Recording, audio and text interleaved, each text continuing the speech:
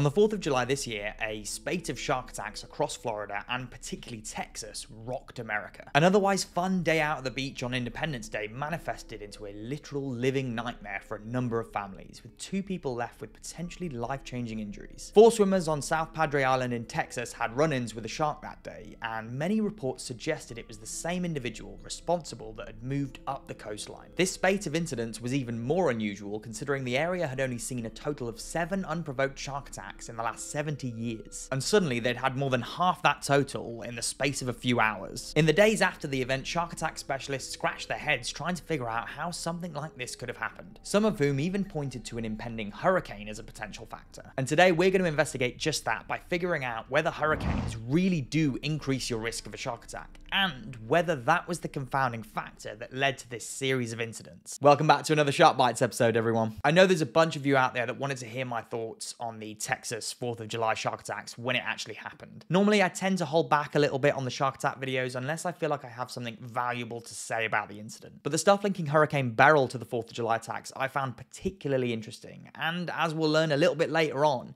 perhaps not as conclusive as some might say. Right, up first then, we're going to have a look at some of the incidents themselves, and then a bit later on we'll take a scientific deep dive into hurricanes and how certain sharks behave around them. So at around 11 AM on the 4th of July 2024, a man was swimming in about waist-deep water with his family off 4100 Gulf Boulevard on South Padre Island when he was pulled underwater by a shark. The man's father-in-law describes how he just disappeared under the water before he surfaced shouting that there was a shark. After dragging him to shore, it was revealed that the shark had taken a chunk out of his leg, and emergency workers collected him from the scene and rushed him to hospital. As those emergency workers were responding to that incident, a second 911 call came in reporting of another incident about half a mile up the beach. Victoria Ramos, again in waist-deep water, describes the feeling of being punched in the calf, and as she turned around she spotted a shark thrashing in the water beside her. She and her friends ran from the water, and Ramos only ended up with superficial wounds on her calf. Whether those were from the teeth of the shark or just grazes from the rough skin, we don't know. Although emergency workers ended up treating her at the scene and she didn't need to go to hospital. A few hours later, further up the beach on South Padre Island, more 911 calls would be made as more shark attacks were reported. And this time, the aftermath of those attacks were caught on film. Texas resident Tabitha Sullivan was out swimming in shallow water with her daughter when she spotted a dark shadow next to her in the water. Thinking it was a big fish, she tried to kick it away, which was when it clamped down on her left calf. The shark ended up biting through the back of her calf, completely shredding the majority of the muscle away. Tabitha's husband Carey then rushed into the water to help her, which you can see in this clip here,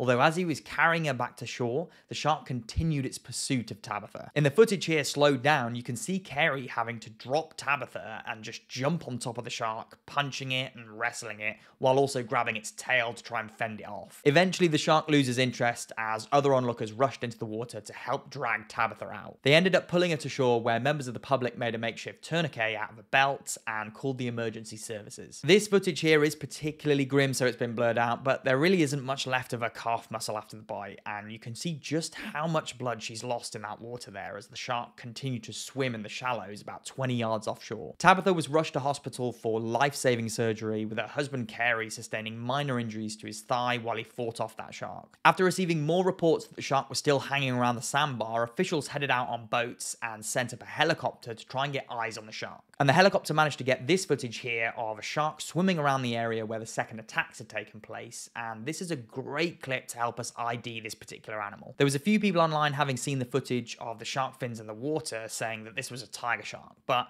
looking at this helicopter footage, it's 100% a bull shark. You've got the super characteristic broad-shaped head there, the chunky dorsal fin, but the big telltale sign here is that notch in the upper lobe of the caudal fin there. This is also called the subterminal notch, and in bull sharks, these are really quite pronounced. They're at least a lot more pronounced in bull sharks than they are in tiger sharks, so yeah, this is absolutely a bull shark. It's also our first bit of insight here into what the sea conditions were like on that day. From the other clips, we can see there's a few waves and it looks a bit choppy from the wind, but from this aerial footage, you can just see how churned up and murky that water is. It's almost brown. So not long after this footage was taken, a nearby boat that was also following the shark managed to corral it out to deeper water where it wasn't seen again. So we've got 4 people there involved with the bull shark over 2 separate incidents. I remember at the time reading about this as it was coming out, and it was sort of presented as if there were 4 entirely separate incidents happening in different places on South Padre Padre Island. As in, the shark bit someone, moved further up the beach, bit another person, moved further up the beach, bit another person, so on and so forth. But in reality, we've got 2 people who were undoubtedly seriously injured, and then another 2 people who had slightly more superficial injuries. That's not to lessen the awful experience these people went through, by the way. I imagine it's been very, very traumatizing for all of them. But I remember at the time thinking it was being presented slightly differently. So not long after these attacks, officials came out to release some of the details that we know now, and a few shark scientists also weighed in to give their opinions. It was widely reported that the same individual shark was responsible for injuring all 4 people on that day on South Padre Island. And based on the timings and the locations, I'd say that probably checks out, although we can't say that with 100% certainty. It would still be exceptionally rare for the same shark to bite several people in relative quick succession, but not impossible. I think as well, based on the eyewitness reports for the size of the shark across all of the incidents, the same sort of size was being reported, somewhere between 6 to 8 feet long. As more time passed though, there was the suggestion that these attacks could have been as a result of the impending Hurricane Beryl. I know that an official from Texas Parks and Wildlife called Captain Dowdy mentioned the hurricane theory,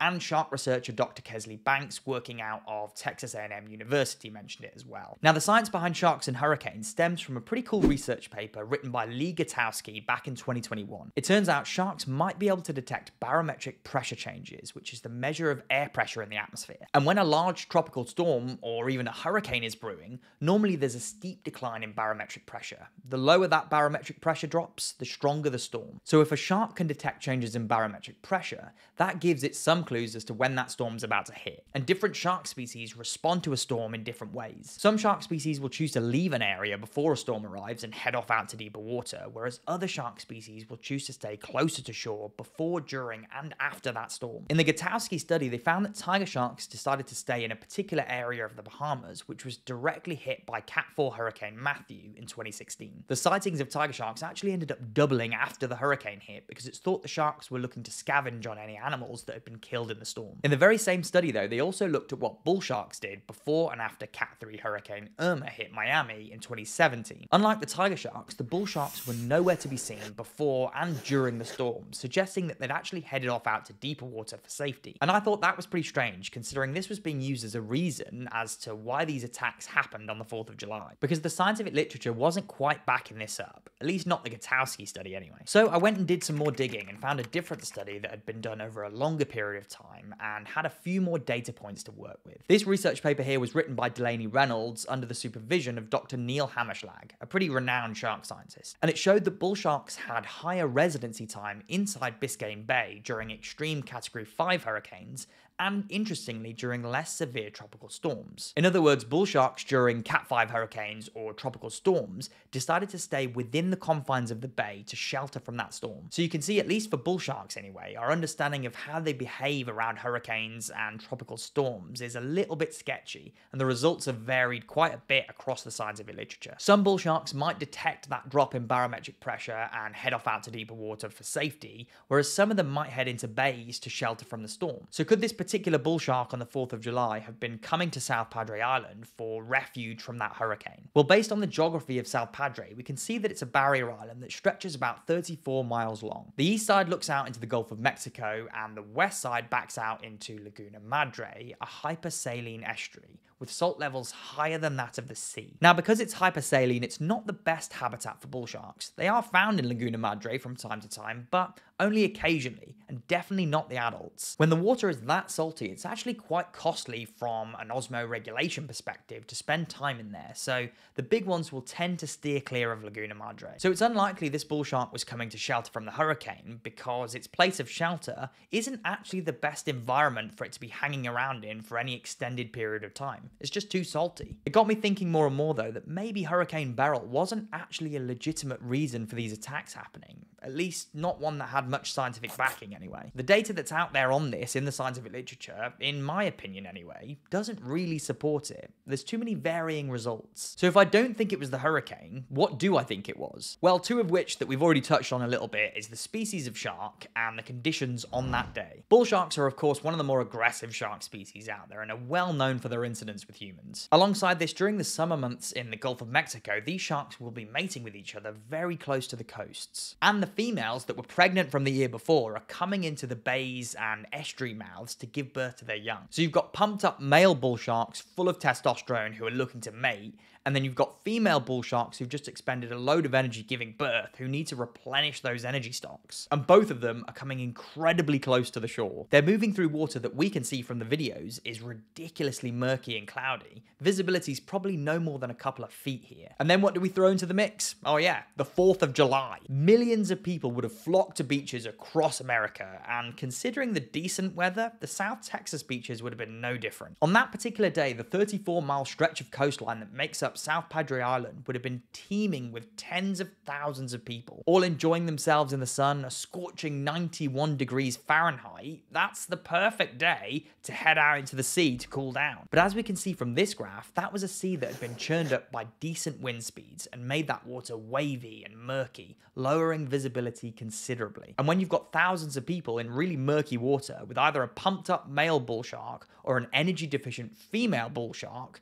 your chances of having a negative interaction goes up. Those factors right there are undoubtedly all merging together to create conditions where you can end up with a shark attack, or in this case, multiple shark attacks. Now, I'm not saying that the impending hurricane didn't contribute to this happening and that hypothesis is a load of rubbish. I'm just saying I think there are clearer reasons when you look at some of these other factors. The hurricane stuff for me is just a bit more wishy-washy in this context. If we'd have been talking about a tiger shark being responsible for the 4th of July attacks, you could look at that data in the scientific literature and go, yeah, hurricane probably checks out here. But we weren't talking about a tiger shark. It was a bull shark, a large predatory shark species that is well known for biting humans in murky/brackish water. It's probably still fairly sound advice though for anyone out there thinking of going for a swim before, during, or after a hurricane. That's not the safest thing to do. For a whole host of reasons, drowning or being swept out to sea being two of the most obvious ones, but increasing your chances of encountering a scavenging tiger shark is clearly one as well. So while natural phenomena like hurricanes might increase the risk of a shark attack, I'm not convinced it was the biggest factor in play for the 4th of July incidents. Speaking of natural phenomena and shark attacks though, have you ever heard that the moon could be playing a role? Well, in this video right here, I taught you through all the strange things that happen to sharks when the full moon rises, and we get to the bottom of whether it really causes a spike in shark attacks. So give it a watch here.